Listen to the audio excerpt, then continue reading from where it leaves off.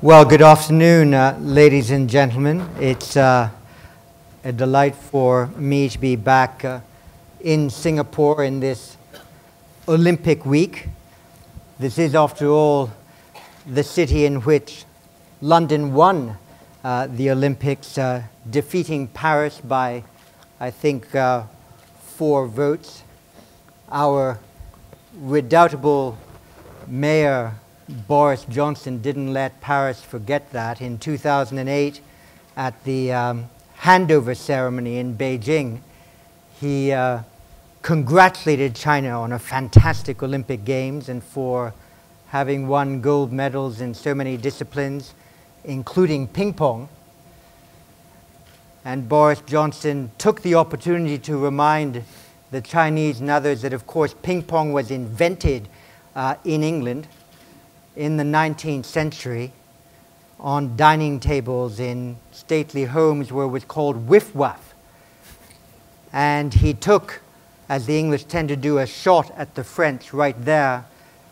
And he said, when the French looked at a dining table, they perceived an opportunity to have dinner. When the British looked at a dining table, they saw the opportunity to create an Olympic sport. And I think we're doing all right, having at least won 1 or 2 medals by the second day. The City of London won the Olympics. The IISS won the Fullerton Lecture Series. So we're very proud to be in this fantastic hotel for the 4th time now, having received UN Secretary General Ban Ki-moon, UK Foreign Secretary William Hague, US Ambassador to Afghanistan, Carl Eichenberry. On the 21st of August, we're receiving Klaus Regling of the European Financial Stability Facility. But it's a real pleasure to have today with us Robert Zoellick, who is doing a tour of his own. The Tour de France has 20 stages. The tour of the ISS has 3 stages.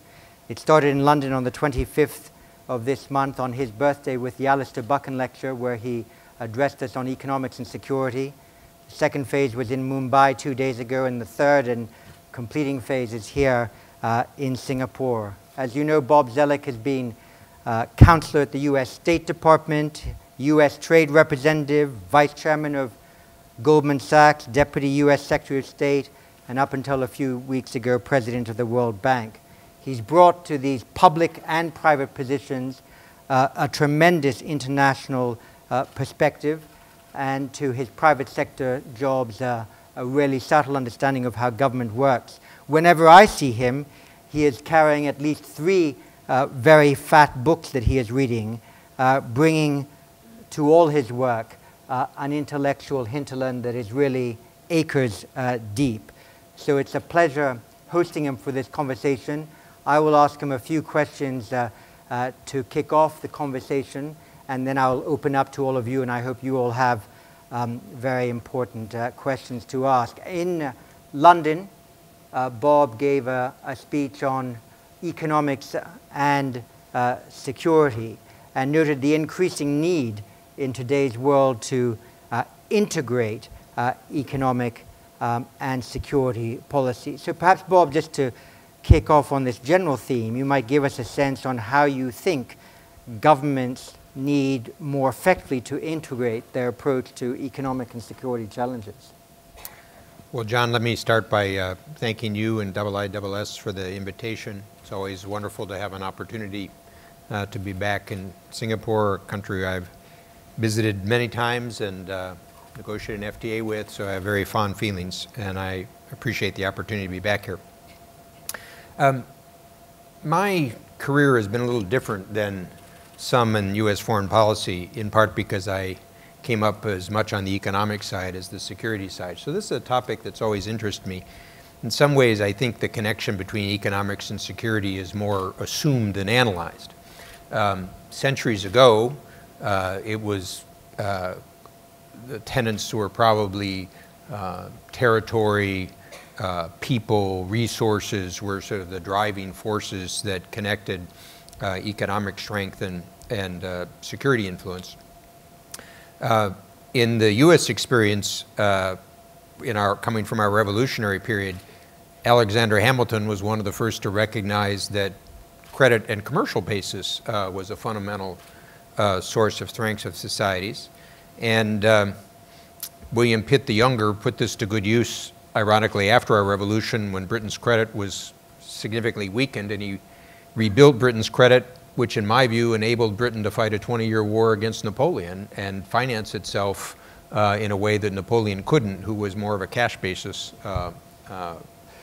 taxpayer, I guess. And so I think that over time, what's been interesting is to see kind of how these connections either are perceived or not. And people obviously perceive the breakdown in the 20s and the 30s in economies, in the international economy, leading to political and eventually security difficulties.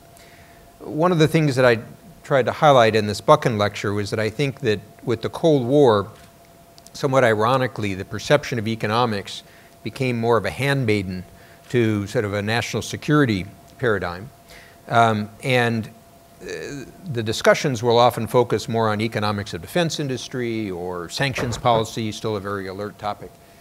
But if you actually look at the late 20th century, I believe that events such as Ronald Reagan and to a degree Margaret Thatcher's sort of revival of capitalism after the breakdown of the Bretton Woods system in the 70s, the oil shocks, became very important with the success in the Cold War, because if you actually look at the Soviet Union, you see that it actually didn't have the flexibility and dynamism as an economy, and when oil hit $15 a barrel, it couldn't adapt, and it couldn't adapt to information technology and other changes. So I think this perception of seeing economics not only as an input to national security, but as a powerful source of change itself is something that people intuit, but perhaps haven't fully incorporated in their thinking. Now, East Asia is a wonderful place to see this because you can see the dynamism over the past decades. And I think part of it is not just a question of resources to translate to power, but how dynamism helps societies adapt. And as circumstances change, you need societies that can adjust. So to bring this up to the present, I've been quoting Bob Carr, the foreign minister of Australia, who came to Washington a few months ago and said something that stuck with me, which was that the United States is one budget deal away from restoring its global preeminence.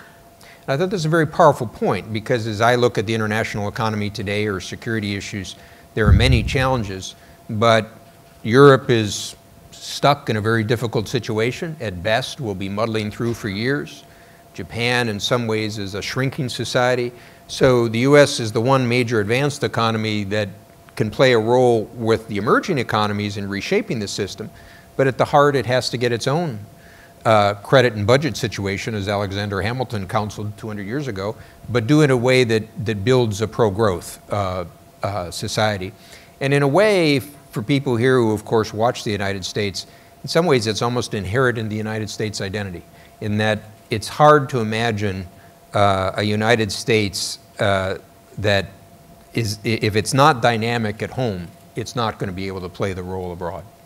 We'll come back to the United States a bit later, but you used this very celebrated British phrase about muddling through and said that Europe was now muddling through its crises. And I wonder whether you genuinely think that in this very fast-paced world, muddling through is the pace that is required to meet the European challenges. You had a seat at many of the relevant tables in which the current Euro crisis was being debated. Angela Merkel, Chancellor of Germany, recently said that Germany was in a race against the markets, and Europe was in a race against the markets to establish the fiscal union that was necessary to give confidence that the euro could be an optimal single currency area. Do you think Europe can win that race, given the pace at which the markets are commenting on affairs?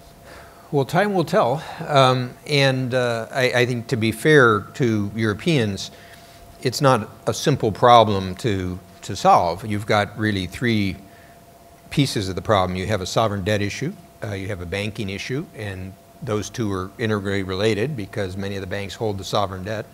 And you also have a competitiveness issue. And when I've discussed this with European colleagues, I think they justifiably point with some frustration to say, if you look at the past couple years and how far Europe has moved on governance and support structures as a European Union, it's been hugely significant. The question is it far enough and fast enough given the challenges of the market? And I think Greece is its own unique issue, mainly because if it breaks and is unable to stay within the Eurozone, the main risk is a contagion effect to the others. I've been focusing most on Spain and Italy. And I really think, again, there's three core questions. One, the Germans are half right. Spain and Italy have to make fiscal reforms. They have to also make structural reforms for their competitiveness. But second, there's a mismatch between the time that those reforms will show the benefits and the financing. And so the challenge is, can the interest rates that they have to pay on the debt that they roll over issue be manageable? And there are various ways in which the European Union could intervene. You had one that was suggested last week with Mario Draghi. We'll see how that's followed through.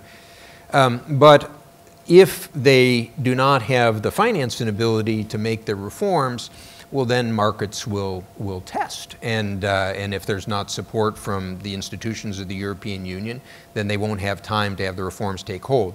And the third piece is the banking system, which again is related. You have to get capital into the banks, and if you do, then I think the ECB will support it. You mentioned Chancellor Merkel. I think one of the aspects that I think adds a complication is, having worked closely with Germany over the years, I really have no doubt that Chancellor Merkel and Finance Minister Schäuble mean what they say when they say that, you know, they will do what it takes to save the Eurozone.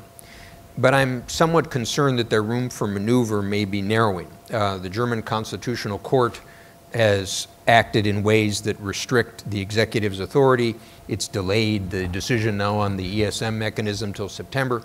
And I think this is where the politics and the economics also intersect.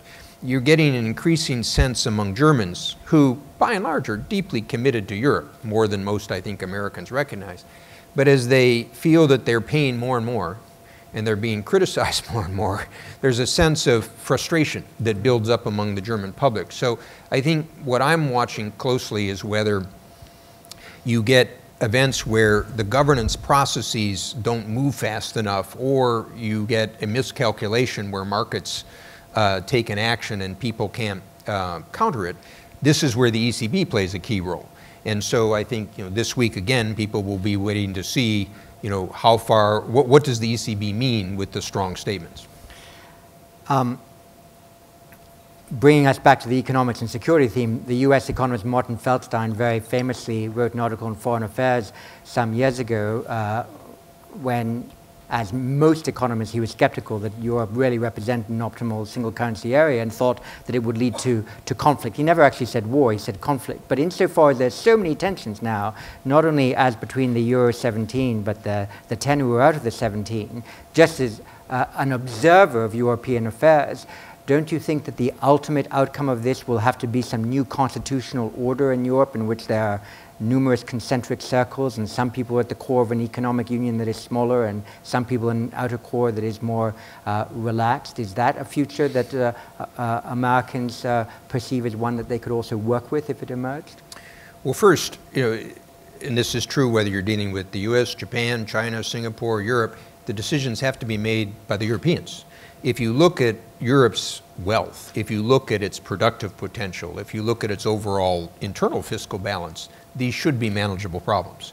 But the question is whether the governance structures to share the mobility of people, to have an internal balance, an internal current account, whether they will take those actions. One possibility is the one that you suggest with your comments.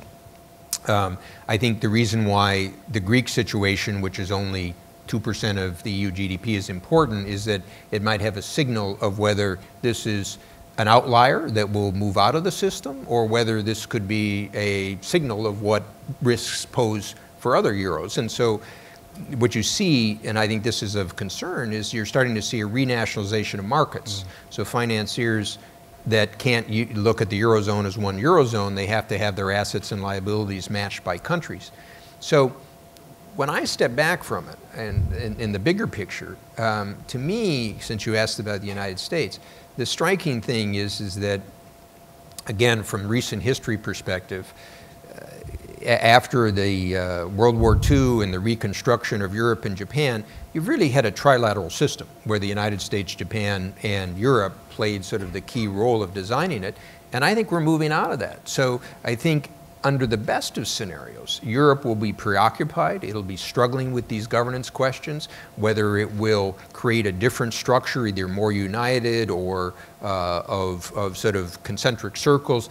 These are questions I don't think anybody can answer, but what it does suggest from a global perspective is that Europe's international engagement is likely to be less than we've seen in the past. We've already seen Japan's influence shrink.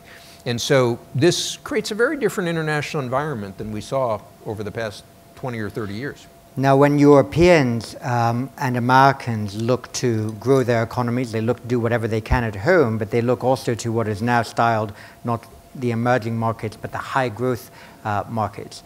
And when the high growth markets look to grow, they look to grow internally where they still potentially have a lot of room for growth, but they also presumably look to the other high growth markets. And clearly South-South trade is the new big geoeconomic trend, the high growth markets trading with each other.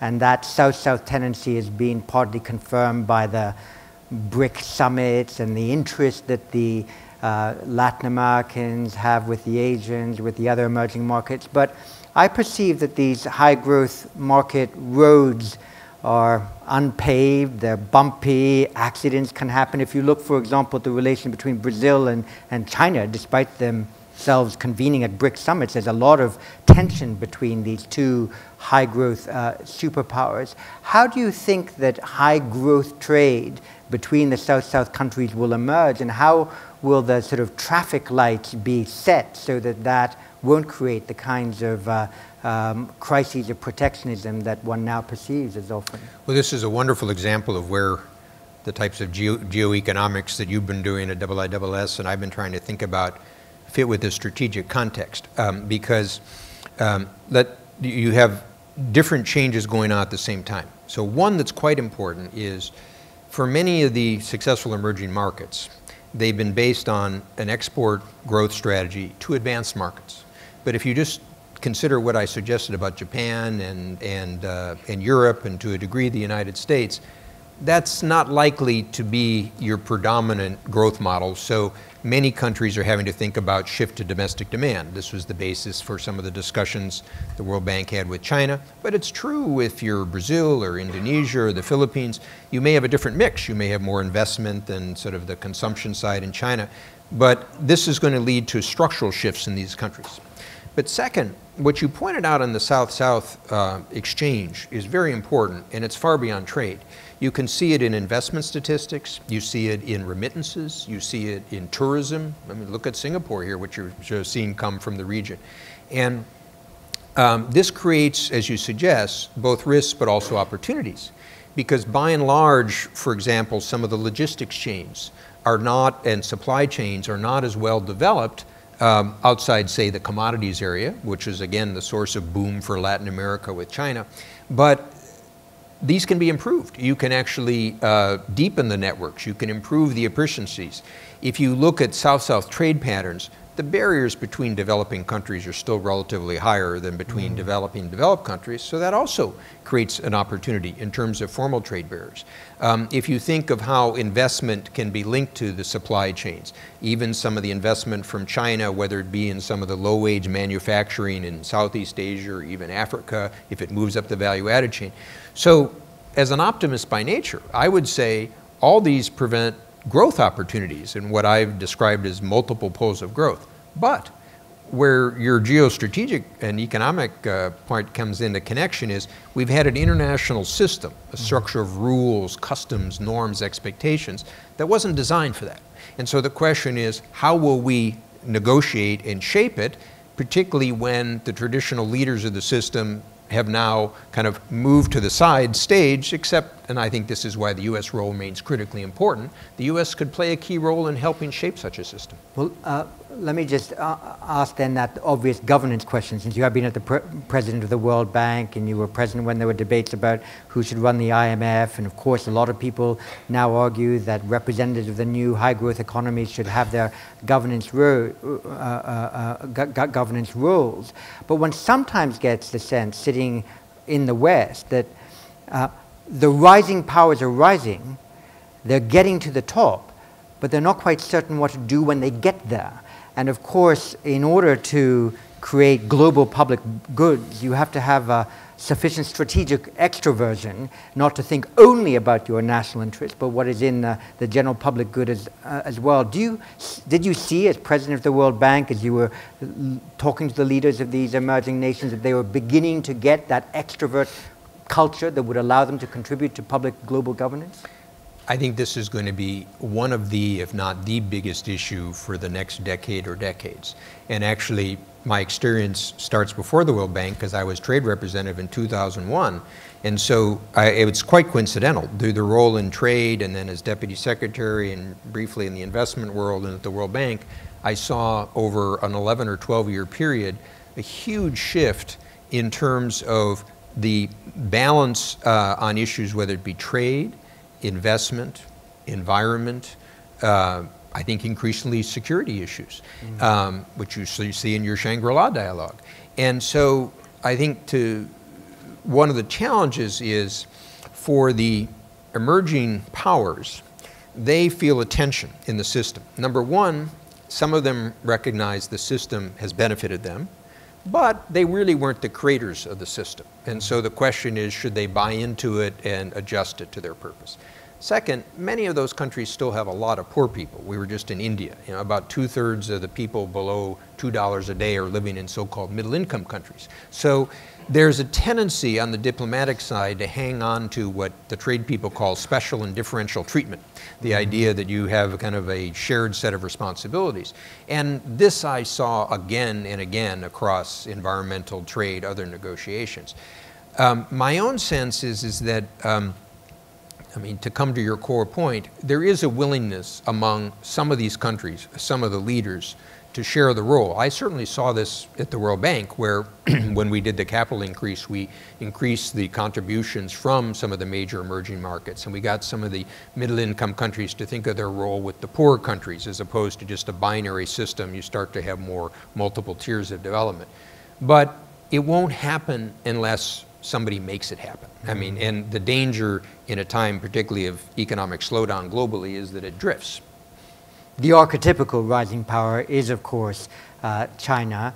You famously called on China to be a responsible stakeholder in global affairs. China this autumn will go through a leadership transition that will be officially confirmed in March. What do you see as the challenges that this new Chinese leadership must grip, both internally and internationally, on the geoeconomic, geostrategic fronts? Well, I think there's both economic and political challenges. And on the starting point for the economic one, I think it was a very healthy sign that the Chinese encouraged the World Bank to work with them on this China 2030 report. Because the logic was that even though China had grown 10% a year for 30 years, that they recognized the structure of that growth model had to change. So what I see happening now in China is, obviously China's had somewhat of a slowdown. China has the resources to be able to cope with that. But I think the internal debate in China is over how much to rely on the traditional tools, the credit expansion, some of the traditional investment, versus some who are saying we also need to start to shift to a different structure of increasing consumption and changing the mixture of the service industries, changing the role of the financial sector. And you see the natural tension between people who want to use the tried and true and move fast, and others see you need to make the switch. My own sense in the way that China's worked in the past is that the new team will of course have to move gradually, but that I think you will see not a big bang approach, but you will see movement in these directions. I was struck how Wen Jiabao not long ago was talking about bringing more private sector participation in the service sector, which is one area where you could improve productivity and others. That's not too far away from bringing in foreign direct investment in that area, which was the key to their manufacturing side. So if handled properly, this actually provides opportunities. So whether for Singapore, the US, or Europe, to move into those service sectors, to get cross-investment, to think about shared interest in energy efficiencies and water efficiencies. So I see, again, an opportunity, but it's going to have to, it's not necessarily going to move on a smooth course. I think the other side of it, though, and I think all of us on the outside wonder about this, on the political side, you see that there's an increasing movement among Chinese that feel now that they've lived a better life economically, they want some other things. And so you see the demonstrations about pollution and some of the different approaches that Wang Yang took in Wuhan and others about involving them in the society. And I personally think that this new team is highly attentive to that. But it's still the devil will be in the details of the adjustment process. Now, traditionally one thinks of the United States, if I can put it this way, as a kind of swing geopolitical player. If it decides to intervene militarily or abstain to intervene militarily, it has a big geopolitical impact. Saudi Arabia is a swing oil producer. If it decides to increase or lower production, it makes an impact on oil price, demand, supply, the like.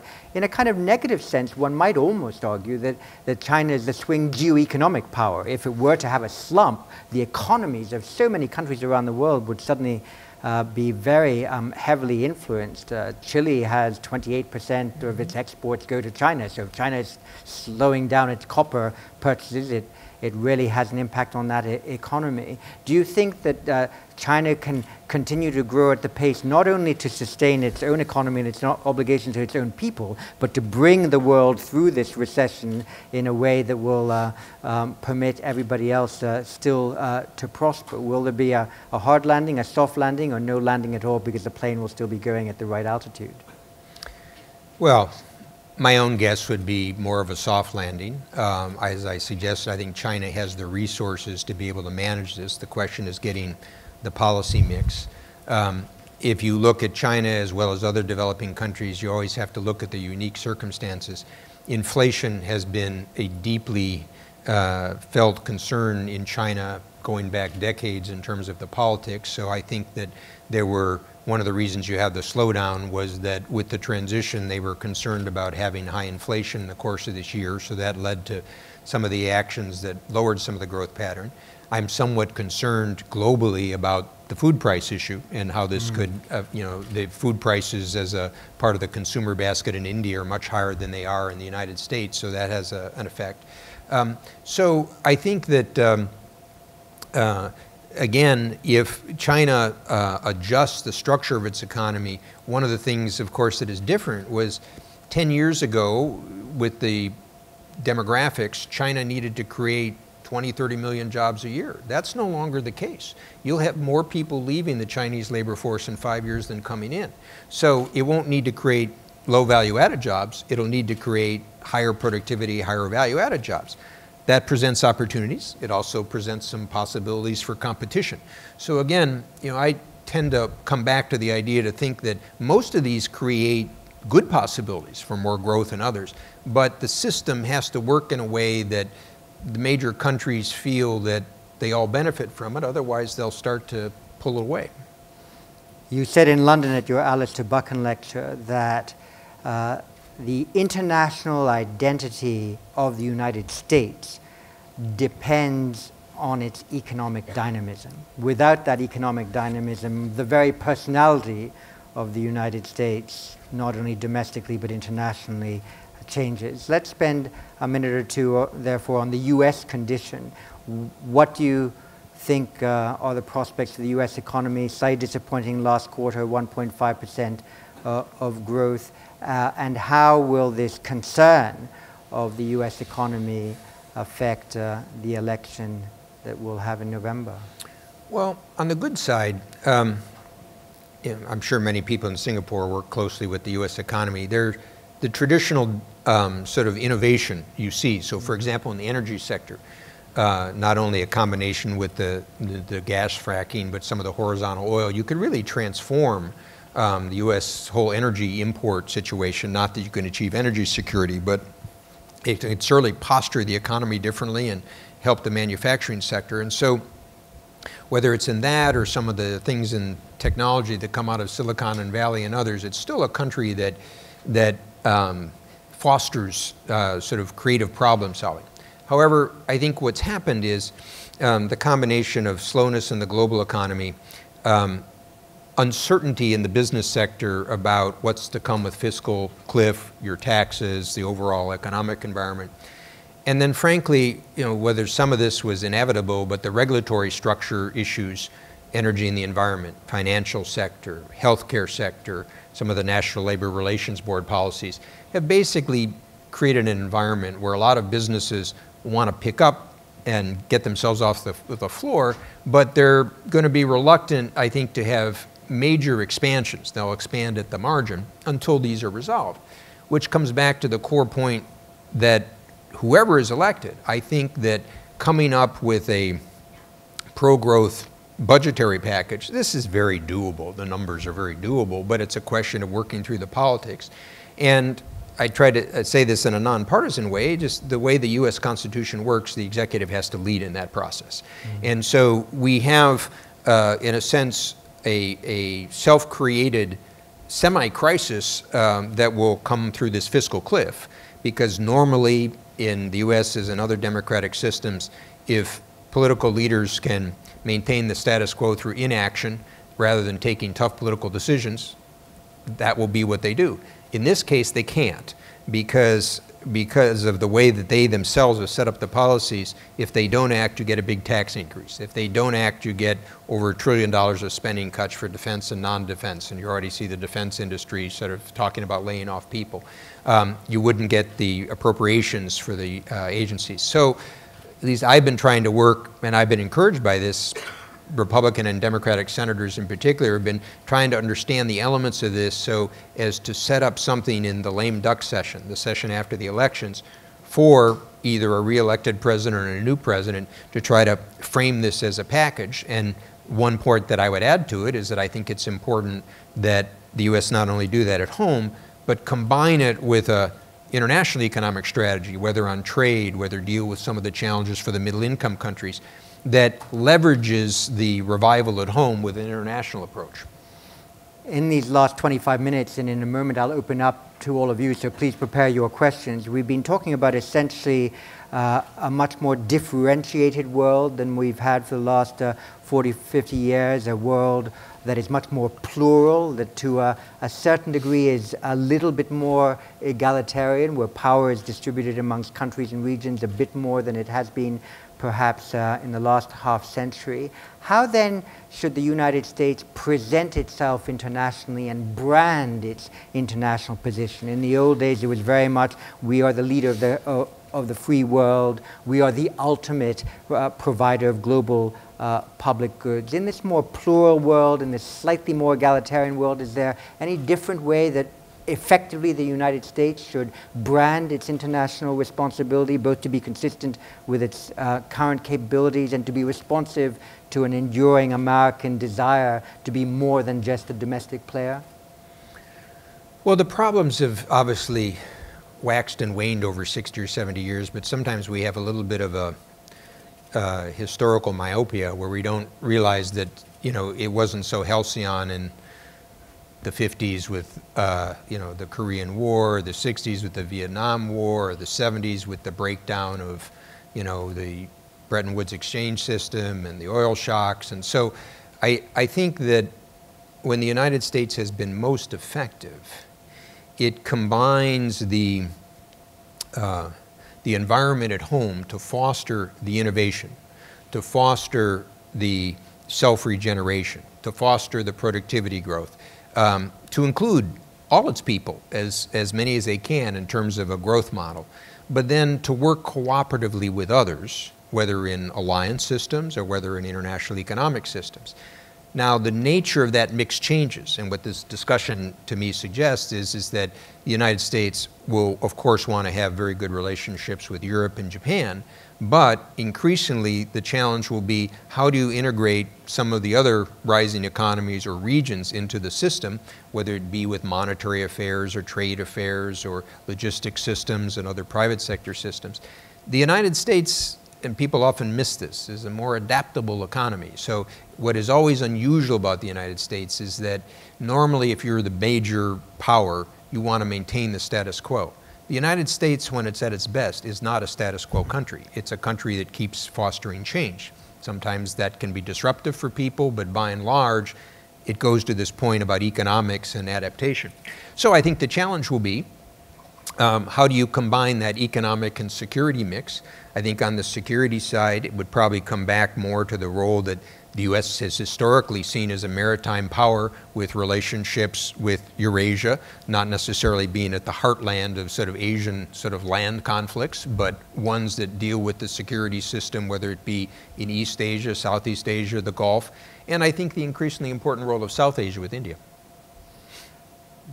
We've so far had a fantastic range of issues. I hope we can raise 8 or 9 others or invite people to reinforce questions that I didn't perhaps ask as strongly and directly as I might. So if you could raise your hand if you'd like to take the floor, ask a question, the microphone will migrate to you. You, sir, if you could stand up and give us your name and affiliation if relevant in posing the question. The microphone will normally arrive on, so don't start turning it off when you get it.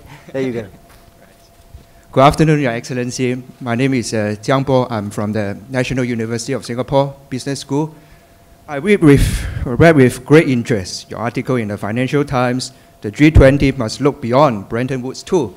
So in that article, you said that the G20 should consider employing gold as an international reference point of market expectations about inflation, deflation, and future currency values, so that this package could get governments ahead of problems instead of reacting to economic, political, and social storms. So I think that this is certain, given that the depegging of the dollar, of the US dollar, would mean that the dollar no longer have the illusionary fixed value against other currencies. So instead, it would float against other currencies, causing dislocation in foreign trades and massive uncertainty for businessmen.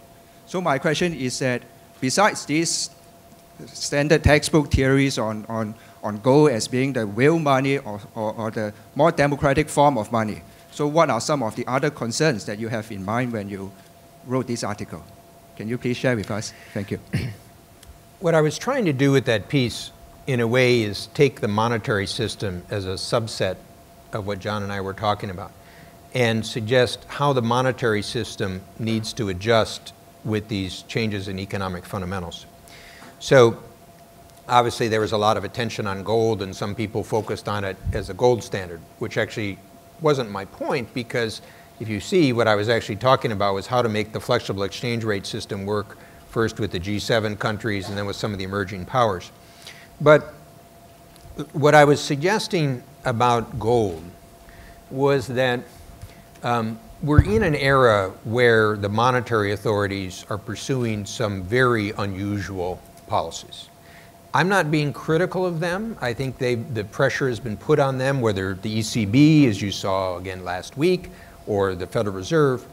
But I think it's important that as we try to deal with today's problems, we be careful about planting the seeds of future problems. And so to give you an example of an effect like gold, if you look at agricultural land prices in the US Midwest, they're now at real levels at the highest peaks that they were as in the late 70s.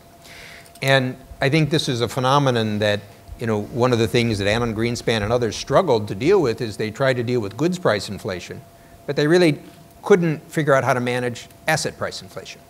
And so one of the signals that would suggest from land prices, farm prices, is there's a lot of money sloshing around. And when money sloshes around, it has to go somewhere.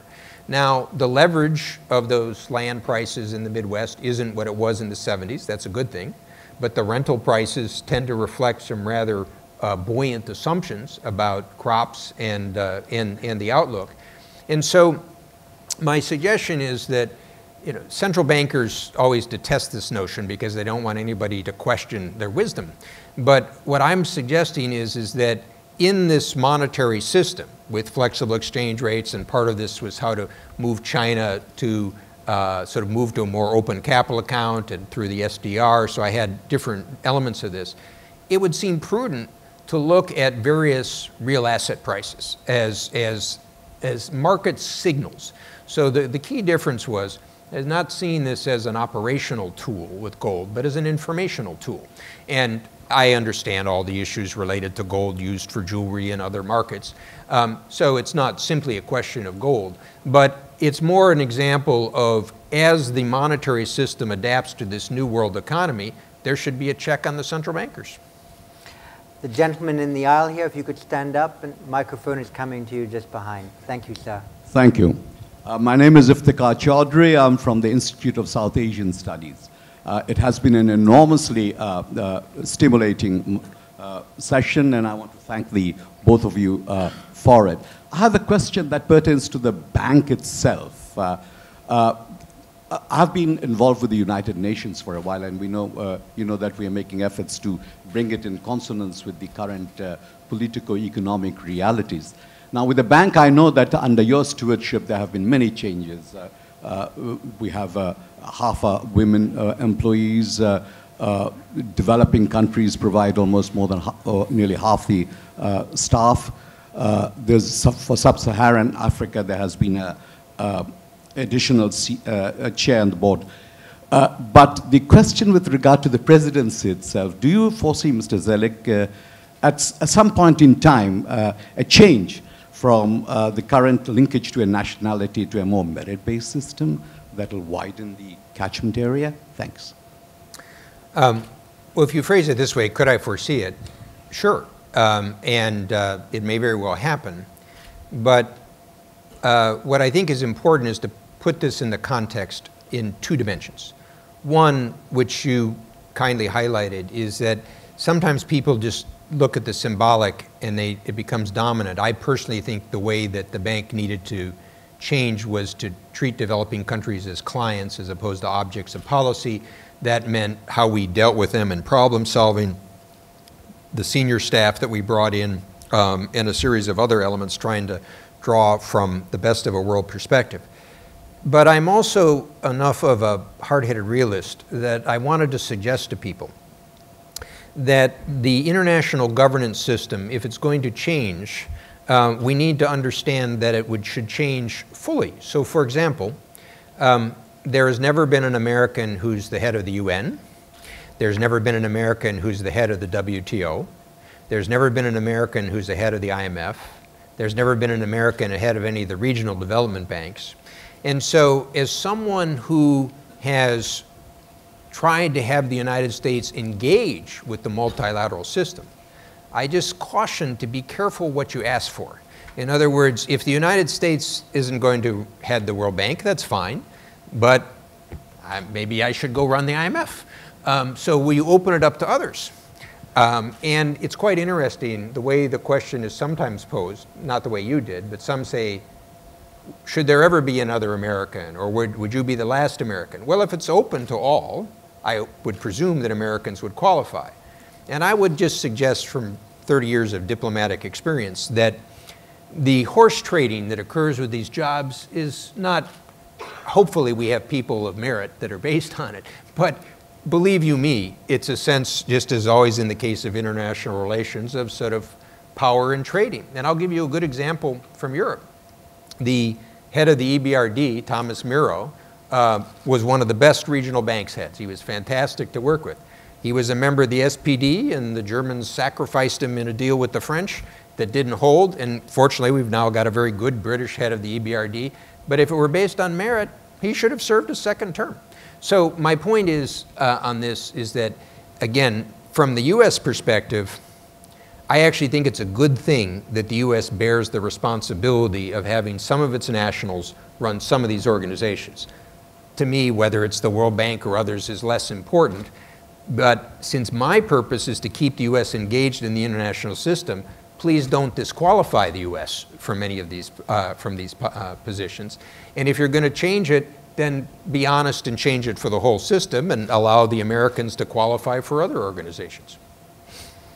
gentleman in the front row here, please. If you stand up, then thank you very much indeed. Good morning, Mr. Zoellick. I'm Professor Houston Kwa from the NTU and President of the Economic Society of Singapore. I am interested in 3 issues of your personal views. One is, the chairman and you talked a little bit about the EU and so on. I'm interested in where is it all this headed? You know, in countries around here, we are very edgy, we are very scared, and we want to know your personal view, where ultimately it will end. And is quantitative easing some solution to it? Paul Krugman talks about austerity drives not the solution. He writes many articles on this. What's your view on this? And thirdly, I can't help but ask you a question on environment, because I'm an environmental economist. Given all this financial crisis, global crisis, is there any role left for global warming, climate change? Are we still interested in it? Do you think there will be pushback for another 10 years? Thank you very much. Well, let me switch the order a little bit. On your second one, I think Paul Krugman is representative of a group that puts the distinction between austerity and growth, and I think that's fundamentally a false choice. And your Deputy Prime Minister Tharman made a point at one of the recent IMF meetings that I attended that I thought, in a sense, focused on the core issue, which is that what we tend to see is countries increase their debt levels, the effect of stimulus policy seems to lessen.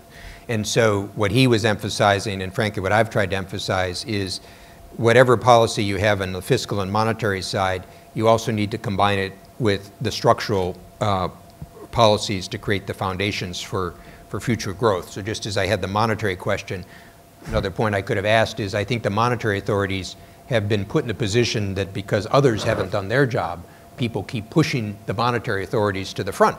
And in a way, this is unfair to the monetary authorities, and it poses the types of dangers we mentioned. So I think that in the case of coming back to Europe, it's a question of being able to get the structural reforms, get the fiscal debt and deficits and credit under control, but obviously do it in a mutually supportive environment. And so coming back to your first question, I don't think anybody can tell you with precision. If I were to place a bet, I would say that I think that muddling through with slow growth, that you may have Greece not stay in the Eurozone, but the Eurozone, I don't believe, will break up as a group. But the downside risks, the probabilities of downside risks are increasing for the reasons that I mentioned with John, which is that the risk of miscalculation and the governance not sort of keeping up with the process. And third, on the environmental issue, this actually fits well with the question about the UN. I think, and it really goes to John's point too about, in a sense, moving away from the old G77 politics of some of these issues to finding sort of win-win ventures. Now, when I was at the World Bank, we did a lot on both climate change and biodiversity. We were trying to be respectful of the UN system, but sometimes I was somewhat frustrated that the UN system tried to focus on sort of getting 500-page text with 195 countries, and frankly, it wasn't doing real things on the ground. And as a very practical example, and this again counters sort of the political assumptions, Hank Paulson, a Republican Secretary of the Treasury, and me, a Republican who's at the World Bank, created climate investment funds, got $7 billion of contributions, which we leveraged to over $50 billion, did projects with over 45 countries. And so it was, while the world is still discussing the creation of a green fund, we've got one up and running, and it's working. And we brought in environmental groups in the process and civil society groups. Every developing country that would engage with it could see the benefits. There's still huge gains in energy efficiency. John and I were just in India. You have huge possibilities in many developing countries of cutting the energy bill, improving the environment, cutting CO2 gases by just removing wasteful energy subsidies. The energy subsidies actually, according to the OECD, are actually higher than the agricultural subsidies, which are also outrageous enough around the world, including in the US. So I think that the question is, can you put together practical problem-solving efforts on these things? The last time I was in Singapore, we launched an oceans initiative, which was quite significant in setting the stage for some of the progress at the Rio summit. So to make it work, this is where some of the multilateral institutions can be kind of a neutral ground to bring parties together to try to solve problems. But of course, it will require the advanced and the developing countries to see a shared approach to this. So, see, for example, the Kyoto Agreement, I was involved with the first Rio Agreement when I was in the Bush 41 administration. I think the framework for climate change that set up was a pretty good framework. Kyoto was doomed to fail because it was going to ignore the role of developing countries. So then we get to the question of how much, the special and differential responsibility. So I think one of the things that actually troubles me as someone who's been quite involved with environmental issues from Antarctica to tigers to biodiversity more broadly to others is sometimes the theologians of this field set it up so that it's a win-lose situation and a zero-sum game, and maybe they feel good when they make at the big political forums, but they're not accomplishing what can be accomplished. Lady in the aisle here, please. Thank you. Thank you. Good afternoon. My name is Laura Purimyam, and I am the UN Youth Delegate of the Republic of Korea, and I'm now working in the UN Women Singapore office. I want to pose a question from a fresh, younger generation's point of view. I do, because I myself fall under the category of youth, below 35 years old, I paid particular attention to your recent speech in California to the students. And I remember you talked about how to observe, orient, and decide and act. And from my point of view, I do see a lot of highly educated students paying particular attention to the entire elephant, not only the foot, and being already part of the current events and trend. However, doesn't matter how much we are prepared, how much we are highly educated, how much we are passionately engaged in current events, if we don't see the environment encouraging us, meaning the unemployment rate is very gloomy from my point of view, and I'm sure everybody feels the same. So is there any particular views that you would like to tell us in a few words, if you will, to the younger generation out there who are highly educated, very much motivated, however, very much discouraged by what we see around the world? Thank you. That's a big question. I guess I would first say, if you take the events that John and I talked about, it will be up to your generation to really determine the future course of these questions. And on the one hand, the potential is enormous. I mean, if you think about the world economy that I grew up in versus today, I think it's a tremendous evolution that we're now in a world of multiple poles of growth. You're from Korea. Korea is an example of an economy that in 1950 was at the bottom. Now it's migrating to the top and playing a larger role in the international economy. And I realize it may be frustrating this year or next year, but eventually it'll be your generation that makes those decisions. I think at a more technical level, at the bank, one of the issues that we were trying to focus on was this question, and it varies by economy, of the particular dangers of youth unemployment and sort of developing the appropriate skills. More particularly, in almost every economy, advanced or developing, that I encountered, there was an interest in the education, skills development, workforce connectivity. And I think there can be a lot that still can be done in that area.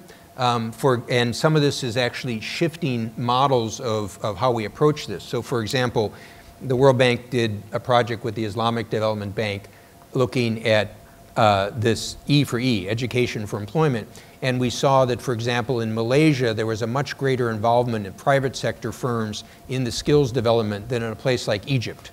And I think that there's potential, again, to try to not look at education in the standard way it was looked at before, but connect it with the skills development. There are some interesting private sector universities that are now creating some of these opportunities. So my first approach would be, as in the nature of most problems, let's try to look at what is failing in the current system and see what sort of incentives you can create either on the supply side or the demand side. And on the demand side, you know, one of the problems in some economies is that the limits that young people have are because the labor rules are set up for people who've had a job, and they overly protect those people. Now, it's not so easy to change those, but you can see this in the case of Europe. With a lot of, you often have a multiple tier system, and so if you get a long-term contract versus the short-term contracts. So all these things, to me, suggest that whether it's the problems we're dealing with now or the problems your generation will deal with, try to be analytically honest and just open up what have been the assumptions about a system, and if need be, challenge them. And whether it be the role of private sector education, skills development, whether it be labor work rules or sort of union arrangements, I'm not saying that's going to be easily done, but if perhaps to give you a slightly more encouraging note, I graduated from college in 1975. It was a recessionary period in the United States. It was a very difficult time. And you know, a lot of this still ends up being the individual. If you apply yourself and find the opportunities, things will come back, and the training and learning that you have, maybe at a lower pay that you want and others, I have no doubt, if I've looked at the past 50 years and think about the next 50 years, there's going to be huge needs and opportunities. The lady over here, please. Thank you. Yes? Oh, one other last point. Oh. Just to come on, because both of you mentioned this. The role of women in the workforce is also something where I think you're going to see increasing pressure for change. I mean, if you think about it from the most basic side, how can a country succeed if it ignores 50% of its human capital? What we've seen, one of the things that the World Bank was trying to foster was this notion of gender equality as smart economics. Basically, we did a project, for example, in Ethiopia, where we worked with the government to put room on the land titling for 2 names as opposed to 1. And all of a sudden, women became co-owners of the land, and then they could get credit, they could get borrowing. But it's quite interesting, once you start to dig into this issue for advanced economies as well, there are patterns about women in the workforce that if you create some flexibility, in some ways it's going to be the same challenge you have with aging demographics, because they may need more flexibility of how they work at home and go back and forth in the workforce. Where there will be a debate is some people will want to legislate those rules. Others will say, let's get the information out there, and what you'll see is the better companies and institutions will realize, I'm missing out on this talent pool. So I think another dimension that you'll see is the growing attention to the role of women in the workforce. Yes, go ahead. Good morning. I'm Sharon from Bloomberg News. I know you spoke earlier about the crisis in Europe and the ECB and the strong statements that have come from President Mario Draghi. But how exactly do you feel about those statements, and do you think his new plan will be effective and that he will be able to convince other leaders to follow his lead? Thank you. A tempting question to try to move markets, which I will resist. Look, let me just say this. I've known Mario Draghi for a number of years. I have high respect for him. I think he's trying to balance these different forces that we've talked about. And I would not underestimate his intellect or willpower to be able to try to support the system. But as this conversation suggested, the ECB can't do it alone. And it's going to require the member states that have to make reforms. Remember, monetary policy fundamentally buys time. That's one of my other themes here, I guess. And so ultimately, it's going to depend on the countries to make the reforms, and it's going to depend on some of the northern tier countries that provide some of the support as the countries make the reforms. So I believe that Mario Draghi will do his part, but he's not the sole actor. And the last question from this gentleman, if you could stand up. Thank you very much, sir. Raymond Kwok from Kwok Group LLP and VC.com. Mr. Zoellick, 2 related questions and a very quick one. The first one is that can you share with us some of your thoughts whether there is a new innovative way of looking at governance, whether it's the banking industry or any other industry, or even including the way that the country is being regulated, etc. The second one is that as things getting more complex, do you think that there is a human element that whereby we have reached a certain limit whereby in organization which is huge, that there is a room for at least 2 CEO or 2 presidents, whereby you can actually exchange views to make the world better? Thank you. Well, as for your first question, I've been thinking about a variation on the financial sector. I think that we're in a period where financial institutions in general, sort of banks in particular, are going to have to think through the business model in a way that learns the lessons from the crisis, also deals with some of the breakdowns in ethics and behavior in culture. And they're doing this in a very difficult political environment, as well as a difficult economic environment. And I think that's actually a very quite interesting question. In other words, so I think that you will find certain CEOs and chairmen of companies steering them in a different direction. But I think we're still sort of through that, we'll be passing through that process. As for the governance, that's a very broad question, but I guess I would say that in general, I think you need a combination of responsibility, transparency, and accountability.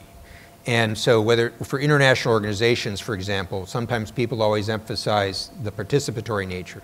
But if they're ineffective, the League of Nations was very participatory. Every country had 1 vote, but it failed.